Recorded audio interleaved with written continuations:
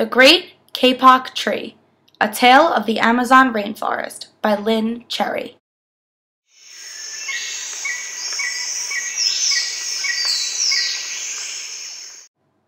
In the Amazon rainforest, it is always hot, and in that heat, everything grows and grows and grows. The tops of the trees in the rainforest are called the canopy. The canopy is a sunny place that touches the sky. The animals that live there like lots of light. Colorful parrots fly from tree to tree. Monkeys leap from branch to branch. The bottom of the rainforest is called the understory. The animals that live in the understory like darkness. There, silent snakes curl around hanging vines. Graceful jaguars watch and wait. And in this steamy environment, the great kapok tree shoots up through the forest and emerges above the canopy. This is the story of a community of animals that live in one such tree in the rainforest.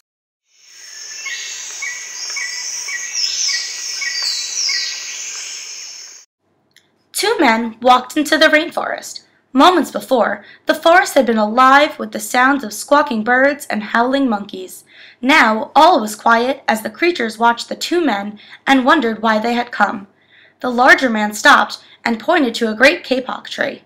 Then he left. The smaller man took the axe he carried and struck the trunk of the tree.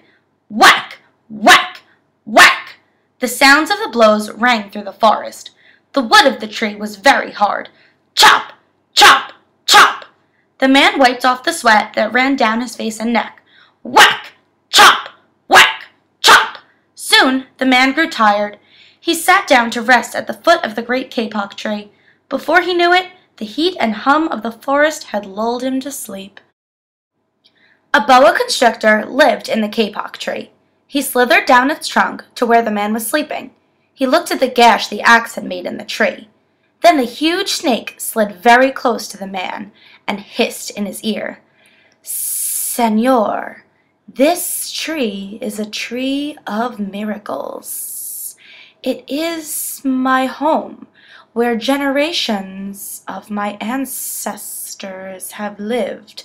Do not chop it down. A bee buzzed in the sleeping man's ear. Senor, my hive is in this kapok tree, and I fly from tree to tree and flower to flower collecting pollen.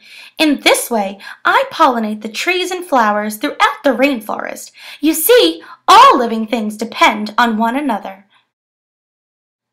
A troop of monkeys scampered down from the canopy of the kapok tree. They chattered to the sleeping man. Senor, we have seen the ways of man. You chop down one tree, then come back for another and another. The roots of these great trees will wither and die, and there will be nothing left to hold the earth in place.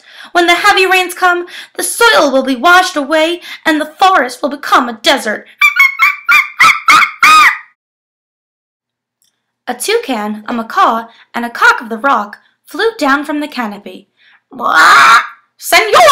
Squawked the toucan, you must not cut down this tree. We have flown over the rainforest and seen what happens once you begin to chop down the trees. Many people settle on the land.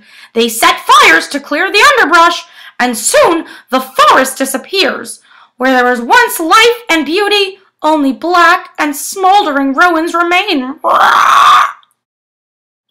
A bright and small tree frog crawled along the edge of a leaf.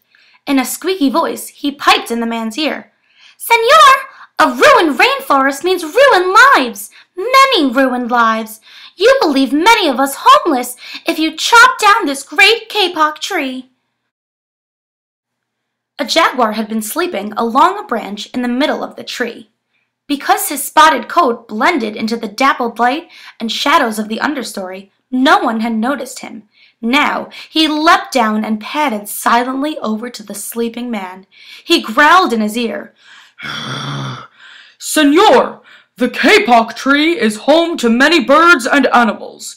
If you cut it down, where will I find my dinner? 4 tree porcupines swung down from branch to branch and whispered to the man, Senor, do you know what we animals and humans need in order to live? Oxygen. And Senor, do you know what trees produce? Oxygen! If you cut down the forest, you will destroy that which gives us all life. Several anteaters climbed down the kapok tree with their young clinging to their backs. The unstriped anteater said to the sleeping man, Senor, you are chopping down this tree with no thought for the future, and surely you know that what happens tomorrow depends upon what you do today. The big man tells you to chop down a beautiful tree. He does not think of his own children, who tomorrow must live in a world without trees.